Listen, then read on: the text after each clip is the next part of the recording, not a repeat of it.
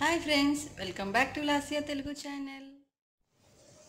Friends, ఈరోజు ఒక tasty and delicious రెసిపీని పరిచయం చేస్తాను. అదేంటంటే మనందరి ఫేవరెట్ గోబీ 65.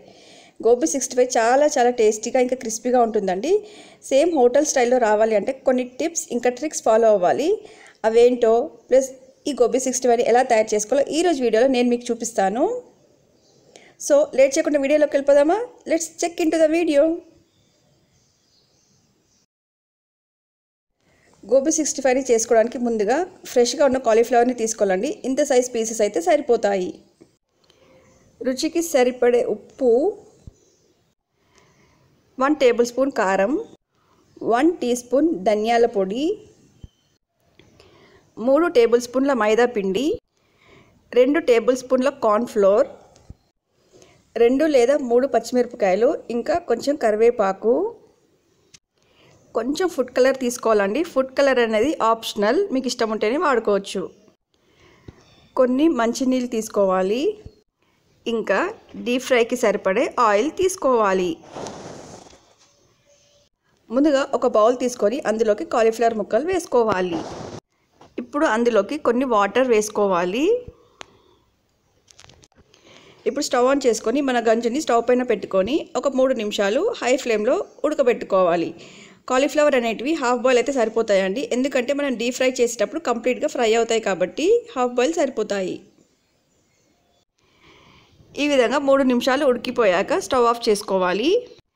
ఇప్పుడు ఇందులో ఉన్న వాటర్ మొత్తం వంపేసుకొని ఒక టిష్యూ వేసుకున్న ప్లేట్లోకి తీసుకోవాలి. ఇలా చేయడం వల్ల కాలీఫ్లవర్ ముక్కల్లో ఉన్న ఎక్సెస్ వాటర్ మొత్తం కూడా టిష్యూ పేపర్ పీల్చుకుంటుంది. దానివల్ల మనం ఫ్రై చేసేటప్పుడు ఆయిల్ ఎక్కువగా పీల్చుకోకుండా ఉంటుంది. ప్లస్ గోబీ 65 చాలా క్రిస్పీగా వస్తుంది. ఇప్పుడు ఒక ఫ్రెష్ బౌల్ తీసుకొని అందులోకి 3 టేబుల్ స్పూన్ల మైదా పిండి వేసుకోవాలి. 2 టేబుల్ స్పూన్ల కార్న్ఫ్లోర్, కారం, కొంచెం ఫుడ్ కలర్ వేసుకోవాలి. ఫుడ్ కలర్ అనేది ఆప్షనల్ అండి, ఓన్లీ కలర్ కోసం మాత్రమే వేసుకుంటాం మనము. తర్వాత కొంచెం ఉప్పు వేసుకోవాలి. ఇప్పుడు ధనియాల పొడి వేసుకొని ఇంగ్రీడియంట్స్ అన్నింటినీ కూడా చక్కగా మిక్స్ చేసుకోవాలి. ఇప్పుడు కొన్ని వాటర్ యాడ్ చేసుకుంటూ పిండి మొత్తాన్ని చక్కగా కలుపుకోవాలి. మన గోబీ 65 చేసుకోవడానికి పిండి అనేది అంటే బ్యాటర్ అనేది ఈ కన్సిస్టెన్సీలో ఉంటే బాగుంటుందండి. అప్పుడే ముక్కలకి పిండి మొత్తం చక్కగా పట్టుకుంటుంది. బ్యాటర్ రెడీ అయిపోయింది కదండి. సో ఇప్పుడు మనం ఉడకబెట్టుకున్న కాలీఫ్లవర్ని వేసుకొని పిండితోటి చక్కగా కోట్ చేయాలి. ఈ విధంగా కాలీఫ్లవర్ ముక్కలన్నిటిని కూడా బ్యాటర్ తోటి కోట్ చేసుకోవాలి. ఇలా పర్ఫెక్ట్గా కోట్ చేసుకోవడం వల్ల గోబీ 65 చాలా టేస్టీగా ఉంటుంది.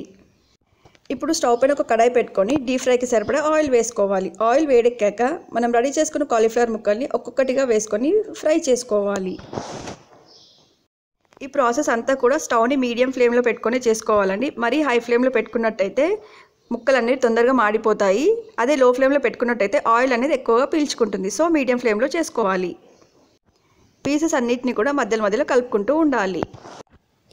2 నిమిషాల తర్వాత పొడుగుగా కట్ చేసుకున్న పచ్చిమిర్చి ముక్కలు ఇంకా కరివేపాకు వేసుకొని ఫ్రై చేసుకోవాలి. ఇలా చేయడం వల్ల ఆ ఫ్లేవర్ అనేది ముక్కలకి పట్టుకొని గోబీ 65 చాలా అంటే చాలా బాగా టేస్టీగా ఉంటుంది.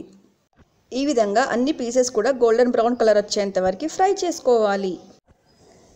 తర్వాత ఒక టిష్యూ వేసుకున్న ప్లేట్లోకి తీసుకొని ఒక సర్వింగ్ ప్లేట్లోకి తీసుకొని సర్వ్ చేసుకోవడమే. అంతేనండి, ఎంతో టేస్టీగా ఉండే గోబీ 65ని ఇంట్లోనే ఈజీగా రెడీ చేసుకోవచ్చు.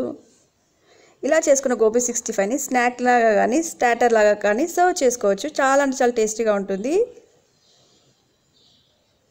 సో ఈ రెసిపీని కంపల్సరీ మీ ఇంట్లో ట్రై చేసి మీ ఫ్యామిలీ మెంబర్స్ అందరు కూడా సర్వ్ చేయండి. అలాగే ఎలా కుదిరింది అనేది కమెంట్ బాక్స్లో కమెంట్ చేయండి. సో ఇలాంటి టేస్టీ డెలిషియస్ రెసిపీ కోసం రెస్టారెంట్స్కి, దాబాస్కి, హోటల్స్కి వెళ్లకుండా ఇంట్లోనే ఎంతో టేస్టీగా హైజీనిక్గా తయారు చేసుకోండి. చాలా అంటే చాలా బాగా కుదురుతుంది. చాలా టేస్టీగా కూడా ఉంటుంది. ఓ ఫ్రెండ్స్, నా ఈ వీడియో మీకు నచ్చింది అనుకుంటున్నాను. ఒకవేళ నచ్చినట్లయితే యాజ్ యూజువల్ ప్లీజ్ లైక్ చేయండి, షేర్ చేయండి, అలాగే కమెంట్ బాక్స్లో కమెంట్ చేయండి. మా ఛానల్ని సబ్స్క్రైబ్ చేసుకోవడం అస్సలు మర్చిపోకండి. ఎలా సబ్స్క్రైబ్ చేసుకోవాలంటే టైటిల్ కింద రెడ్ కలర్లో సబ్స్క్రైబ్ అని ఉంది కదా, దాన్ని ప్రెస్ చేయాలి. ప్రెస్ చేసిన వెంటనే మీకు పక్కన బెల్ ఐకాన్ యాక్టివేట్ అవుతుంది. దాన్ని ప్రెస్ చేసినట్టయితే మీకు ఆప్షన్స్ కనిపిస్తాయి. అందులో ఆల్ అనే ఆప్షన్ని సెలెక్ట్ చేసుకోవాలి. అలా చేసినట్టయితే నేను ఎప్పుడు కొత్త వీడియో అప్లోడ్ చేసినా మీకే ముందు నోటిఫికేషన్ వస్తుంది. Friends, thank you so much for your love and support, and thank you so much for watching.